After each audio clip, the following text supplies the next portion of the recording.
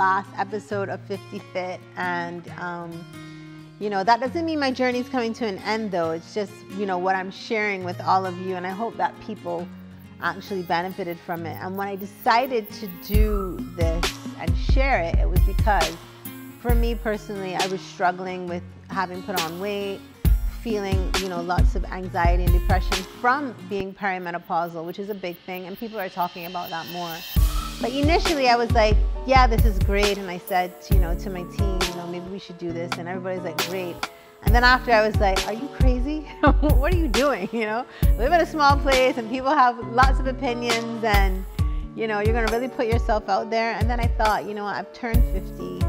Time to really dig into and lean into that. What I believe is people's perception of me is none of my business, and who likes it will watch it, and who does it will scroll on. And if I can help somebody, then perfect. And I'm glad that I did it. I've learned a lot, you know, the exercise and being consistent, which we all know that, but I think having to do it and do it in this platform really made you have to be accountable, right? And you know, the meal plan that Jason came up with was excellent. And just pushing myself and doing different forms of exercise. Actually, having worked with Surfside, you know, that was great because I wasn't just doing one thing. You know, there were so many options for me to do. And, you know, what else have I learned? I've learned about me and the fact that, you know, at this age, taking care of your health is not just a one-dimensional thing. You have to look holistically at everything.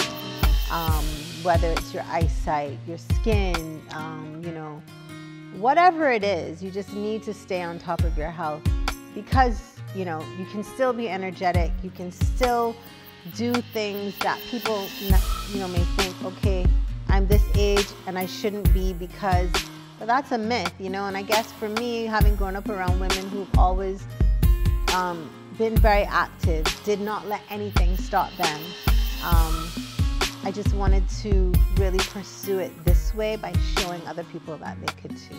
And I'm really happy with the results from doing this in terms of the weight loss and stuff. I've lost about 20 pounds. And I think they sent me my results, and my body fat went from a 30.7 to a 24.7, which is pretty cool, I think. And I lost some inches, and, you know, I mean, yes, losing weight is a great part of it, but the overall goal, my mental, my, you know, well-being, and, you know, my just overall feeling better about myself. So yeah, I'm excited, and yeah, 50 Fit. I definitely think that that's where I am, and I want to continue on that vein and see where that leads. I think the most important lesson as you get older, you know, life is about growth. And while 50 is a number, it's not the final number. It's not a defining number. 20 is not, 30 is not, 40 is not. You know, life is about growth. It's about learning, and it's just different chapters, right? So just because you have reached a certain place doesn't mean there isn't more to go and there isn't more to do. And I think that you really have to try to enjoy life and make the best out of each chapter that there is, and just, you know, hold on to that and not get caught up. And I think 50, this stage teaches you that. What other people think of you really doesn't matter. It's none of your business. Once you have your family and the people who love you, and your friends, your real friends who care about you, those are the things that matter, you know. And once you're trying to be the best you possible, those are the things. There are always going to be naysayers, and you can't let that run your life or let that determine how you live. And I think for a lot of women stepping into this age and stage, there is a whole new way of looking at life where you don't really care about those things. You realize what actually matters, and it's about, you know, taking care of yourself, your family, the people you love, and being authentic. And I think, you know, there's only one you, and you know you should live it and be it the best way you possibly can.